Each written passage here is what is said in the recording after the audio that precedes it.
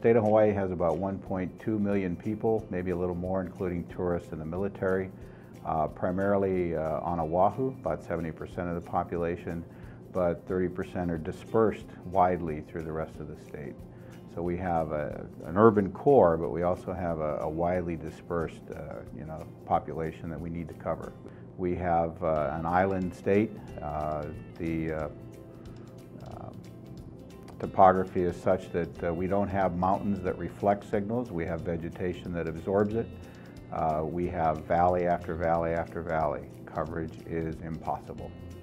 The public safety agencies that we serve all state agencies, and many of them are island-based, so they don't have missions that take them off island unless there's a disaster. Interoperability almost didn't exist because we had people running disparate systems in different frequency bands, VHF, UHF, some in 800 NIPSPAC, and using every technology you could think of. So there was very little interoperability.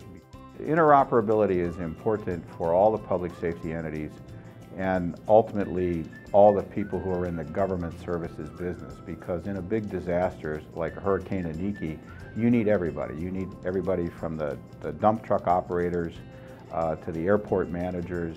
All those people need to be talking to one another to clear debris, organize evacuation. So the fact that we could get everybody on the same system and have that accessible statewide so that somebody can ask for resources from their peers on a different island and understand that a bus or a certain type of equipment has a different meaning for police and ambulance and fire and sheriffs, and that they could talk to their peers just straight away is just an amazing thing. The open standards for communication were really vital for us because we've gotten tired of being wholly owned by the system provider in selling us subscriber equipment, portables and mobiles.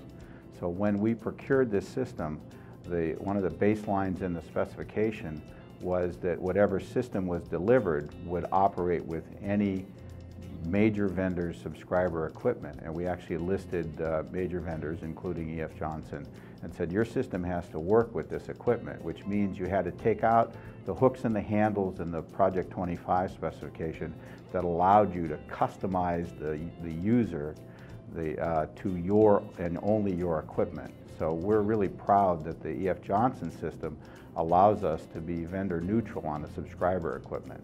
We currently have 12 trunk sites and 17 single channel conventional sites operating in 700 megahertz and 800 megahertz NIPSPAC, and those are statewide across 5 islands. So, and we currently have 8 more trunk sites coming, primarily on Oahu, with the current purchase from E.F. Johnson. Scaling up the system from a small beginning to become a statewide system has not been a problem. A flat IP network has allowed us to grow this system very easily. When this system falls apart, not because of itself, but because of our communications links going down, for instance, in a disaster, we could lose the connection between the east and west parts of the state. The individual sites that are disconnected from the administrative node don't just fall apart and go into single site trunking. It's as if you cut the system in half and it just forms 2 trunking systems. So you still have full functionality. The audio quality on the Johnson Phase 1 system is just outstanding. As far as working with E.F. Johnson, I think that the single thing has been our ability to trust them to do the right thing. And the fact that Johnson can come in and responsibly install, deliver, and make work a tremendous product just has really saved our bacon.